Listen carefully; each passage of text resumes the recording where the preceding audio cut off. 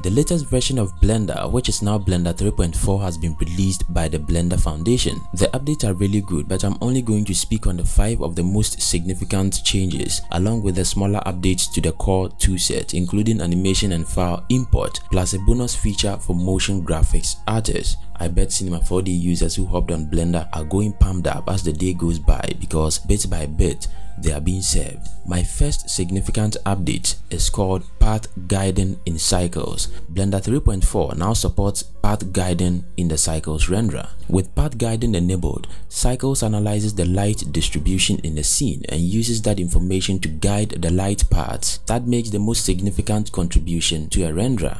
Now, by prioritizing paths that interact with surfaces in the scene, path guiding improves sampling, helping the render to resolve to an acceptably low level of noise more quickly. Its effect is most noticeably in scenes with complex indirect lighting, such as a multi-bounce diffuse illumination or multi-scattering. It can also help with rendering simple caustics, as in the image above, although unlike manifold next event estimation introduced in Blender 3.2, it isn't specifically designed for that task. The feature was implemented using Intel's new Open Path Guiding library and is currently only available when rendering on CPU.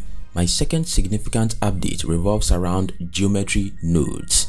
Geometry Nodes is set to receive its biggest update in Blender 3.5 when the node system is set to evolve from a procedural modeling and object scattering toolset into a procedural simulation framework. However, there are still a number of important changes, such as the option to use the viewer node to preview the output of a node tree in the viewport, not just the spreadsheet. Now, this is to make debugging node network a more intuitive process, as shown in the video above. Other key changes include the option to retrieve the attribute of instances created by geometry nodes, making it possible to use instances in more creative ways, such as this sprite-based real-time fire effect. There are also new sets of nodes for retrieving topology information for meshes and curves, plus distribute point in volume, which creates point inside volume grids.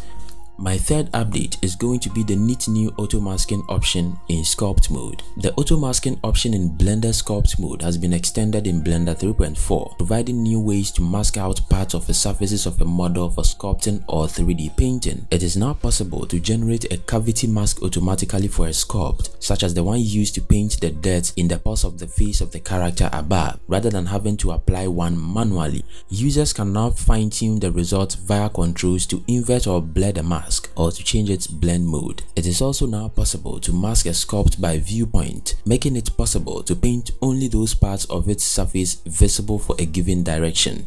My fourth update is going to be the new geometry-based UV Relax brush. Blender's UV tools get a number of updates, the biggest being the new geometry-driven Relax brush mode. Unlike using the existing Relax brush in 2D texture space, it makes the UV follow the geometry of the model more closely, as shown in the video above, improving the quality of the UV mapping. There are also new options for packing UVs, adjusting UV islands, and customizing the background grid in Blender's UV editor. My number 5 is new Story Pencil add-on for Blender storyboarding. Outside the core application, Blender 3.4 gets a new storyboarding add-on, Story Pencil, developed by the same team responsible for Blender's Grease Pencil 2D animation toolset and already tested in production. Although it's already possible to create an animated storyboard using Grease Pencil, Story Pencil ties it into Blender's video sequence editor, making it much easier to reorder or retime shots. It exports both video and image sequences, making it possible to create animatics or static storyboards. Okay, so now let's focus on other updates to the core toolsets. The upcoming Animation 2025 project, notwithstanding Blender's character rigging and animation toolset, only gets a few workflow updates in Blender 3.4. The NLA, Dope Sheet, and Timeline editor now have a small descriptive redo panel, and it is now possible to mute drivers via a checkbox in the driver editor and edit driver popover. Grease Pencil isn't left out. It sees more substantial changes, including the new algorithm for closing gaps between paint strokes when coloring line arts using the fill tool. Other new features include an outline modifier for generating a parameter stroke for the camera view and the option to import multiple SVG files in one go. I couldn't have ended this video without speaking on the bonus new features for motion graphics artists using Blender. Although they only occupy a single line in the official feature summary, there are quite a few changes to the way that Blender handles fonts in Blender 3.4. The existing two fonts have been replaced with a stack of new fonts to increase language coverage. Blender now supports the 44 languages most commonly used worldwide and add new symbols and icons. In addition, font thumbnails have been improved, as has the display of the cursor when editing 3D text objects in the viewport. Good news for motion graphics artists or anyone else who works with text. Okay, if you love this video, kindly don't forget to sub or like or share. See you in my next video.